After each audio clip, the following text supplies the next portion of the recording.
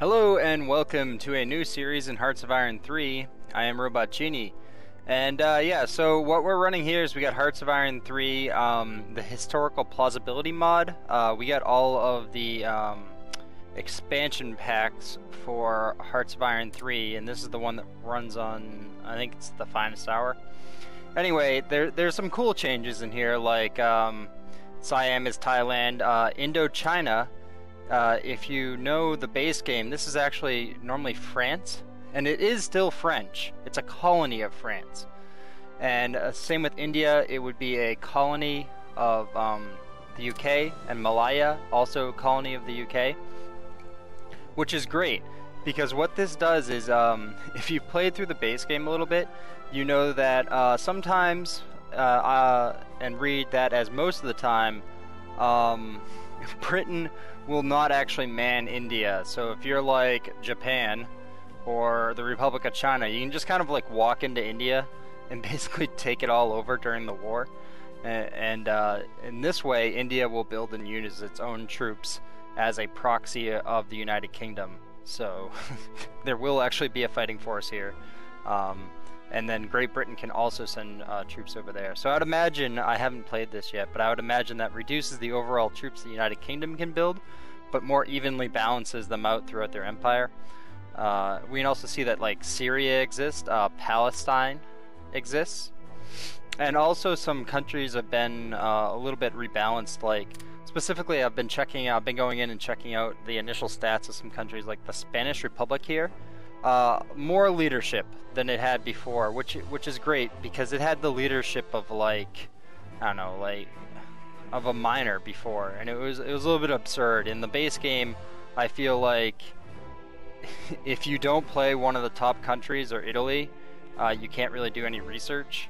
Whereas I think this balances things out a little bit more, where some people that should be pretty influential under player control, like the Spanish Republic, has more power here.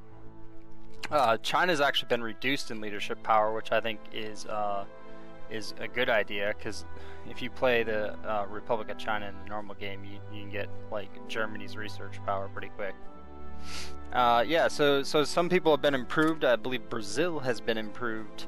They're a little bit better, so they should be a little bit more fun to play. And I think it just opens up a lot of more options for countries to play, in my opinion. I didn't check Portugal, but the one that I really want to play here is Canada. So that's what we're going to do. We're going to play Canada. And they got a big boost from the base game. I don't know what their leadership is in the base game, but I already checked them out. They got 12. They got 12 here, which is, you know, it's definitely not a we're going to do whatever we want type of deal. But it is a, you know, we can focus on a few things, and you know they got a respectable industrial capacity here of 36, and yeah, I mean I just think like Canada is a good, reasonable choice to play, and we're gonna go with that. I mean, they had a pretty big impact in World War II. Now we will operate things a little bit differently. Like you know, Canada, for instance, in World War II, did not take the chance to really expand their influence and create, you know, like probably Canada really should have taken over, you know, parts of South America here to create an empire for themselves. So that's kind of what we're gonna do, and then we'll join on the Allies side and see how we can affect the war. Now, for a second, I was kind of thinking about being a communist Canada, but nah, I don't know. That isn't. I'm gonna be communist. I'd rather be like Brazil, because to be quite honest, no matter how well we do here, if the communists go to war with the Allies, the United States' allies, yeah, Canada is not defensible against the United States, whereas maybe Mexico is, or certainly Brazil has maybe a little bit better chance. And Canada has just like this huge border, and there's no chance, no chance. So we're not going to do that. We're going to go. We're not going to make Canada communist. Hold early elections. Holy crap, that's a lot of stuff. So I haven't even played a game in this yet, so I'm going to be kind of confused here for a little bit. Oh, we can enact the event introduction. So, what's this? Okay. Let's skip to the nation-specific part. Alright, historical background of Canada. Canada saw a quick economic rise through the Transcontinental Railroad, completed in 1885, shipping industry and settling in the West. The Dominion supported Great Britain during the Boer War and the World War I, underlying its semi-independent status by signing the Versailles Treaty for themselves in 1919, and by receiving its own seat in the League of Nations. From Liberals' demand for Canada the conduct of independent foreign policy on the Empire Conference 1923. Okay, whatever. Fascinating. Yes. Okay. Whatever. Yeah. Well, whatever. I don't care. So, yeah, I guess we can't lower our neutrality. Just, our neutrality is 90%. Okay. So I think one of the first things that we want to do is let's send our spies against the United States, increase the threat of the United States. And we're not going to do this because we want to attack the United States. The reason we're going to do this is so we can go to war with other people. Okay, I guess majors. I mean, yeah, United States. They're we're gonna raise national unity. Wow, our national unity is really high, so I guess we'll also do ruling party support. Why not? Yeah, we're afraid of those Americans over there with all their TV and craziness. Canada doesn't want to deal with any of that. Now, what should we research here? Well, I feel like being in Canada, I feel like Arctic warfare is a good idea. We want combat radios, definitely. Oh, it looks like there's multiple levels of combat radios now. There's only one in the base game, so that's interesting. I don't think we need any of these refining techniques. Supply production might be nice. Agriculture for more manpower, definitely. Canada does not have a lot of manpower. Census tabulation machine, yeah, we want some more research. I think some of these construction ideas is probably the best way to go. Great War experience. That sounds like a Victoria II technology.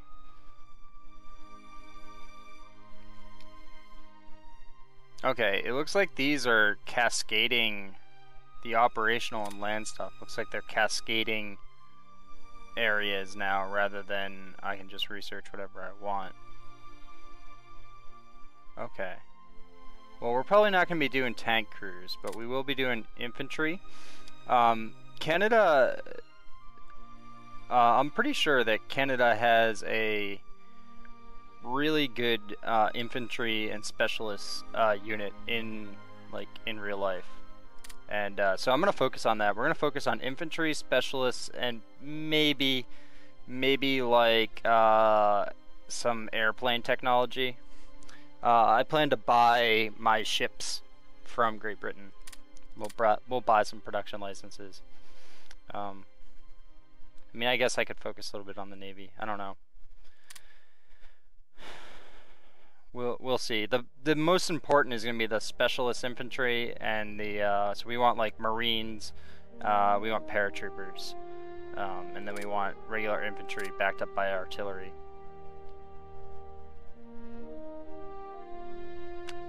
Right, I think artillery guns for sure.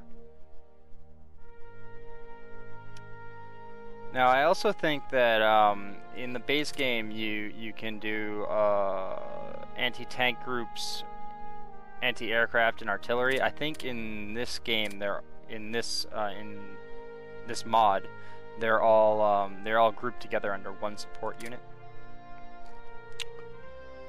Pretty sure. Okay, we get armored cars. Yeah, Maybe I'll just make this as like an episode 0 because there's going to be a lot of looking at stuff this game, kind of setting up everything, and yeah, we want to make sure that all of our infantry stuff is up to date. I don't know what an assault bat is. I think that's the engineering brigade from normal group. We probably want anti-tank development too. We are going to be fighting Germany, and if I know anything about Germany, they certainly had tanks. Let's see. Let's go with 3 for espionage until we have some extra spies. We should probably also spy on non-aggression pact with the United States. Oh, we don't want to get to war with the United States. We can't attack anybody that is kind of like.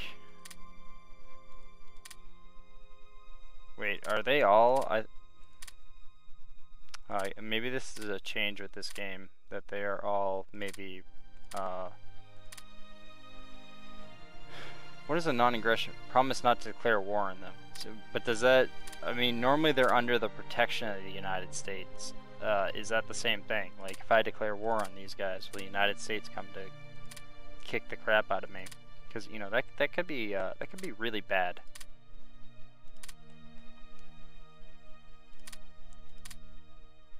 You know what? What we're gonna do is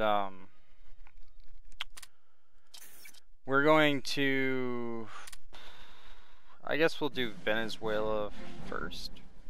Yeah.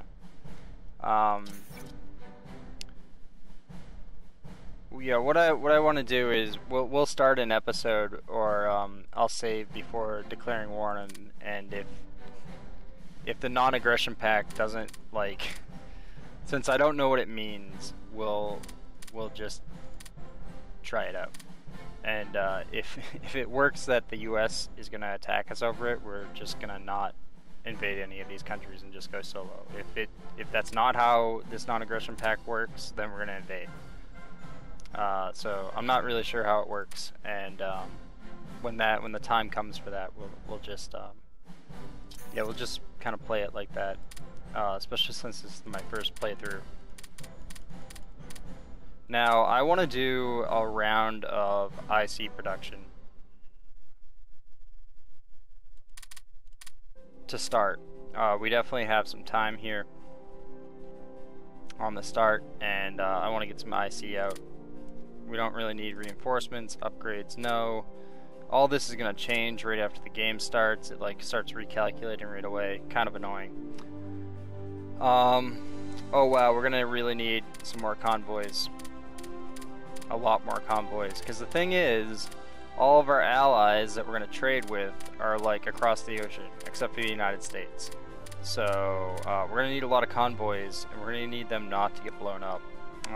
Perhaps we should research destroyers to protect them. That might not be a bad idea. What are we gonna do? Are we already part of, the Allies? That's interesting. So Australia is, but Canada is not. The other thing is, by increasing the threat of the United States and us getting paranoid about that, that will also allow us to join the Allies earlier. And once we're on the Allies, we can request like land leases and get better trade agreements, and you know, it's good for us. So yeah, let's we'll do a lot of officer training until we're at like 140, then we'll change it around. So right now we're starting with pretty low research, or pretty low leadership points in research, but that's fine. It's gonna get better. And at this point, I think we're probably good on just kind of unpausing it here. Let me just check a few more things. We got, oh wow, we can replace them. So threat resistance, drift towards allies from influence. Yeah, we'll keep that guy. This guy gives plus IC production. Wow, education system delay. Oh wow, they all have educational system decay. Yeah, apparently Canada's advisors don't really like their education system, so that appears to be the best guy. We want the leadership modifier guy rather than counter-espionage. To be quite honest, if anybody's really doing espionage against us, they're wasting their points because, you know, should do it against Great Britain or the United States or something. We're powerful, but we're not, we're not somebody, we're not that powerful. That's someone you should be stealing tech from. Let's see.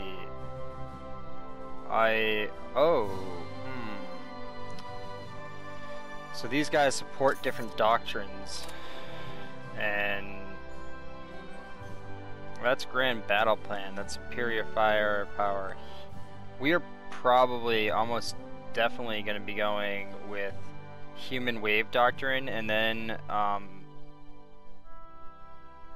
yeah, because these support infantry. And these are for like tanks and mixed combined armored groups. This is just for, it looks like, a mix of everything, which will probably be good for us as well.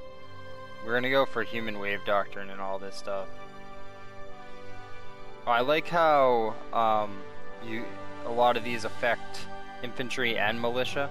I didn't like in the base game where you basically had to choose whether you wanted to do infantry or militia, because that meant you never focused on militia. So I like that. So we want Human Wave Doctrine. So if we go over to the politics guy, now where were we? We were here. So yeah, this National Manpower Modifier and then Human Wave Doctrine sounds great. Was that the party that he supports? Yeah, I think so. So what are these guys? These guys are all supporting the Liberal Party, market liberals, crazy Canadian liberals. I think the supply consumption guy is fine. Chief of the Navy.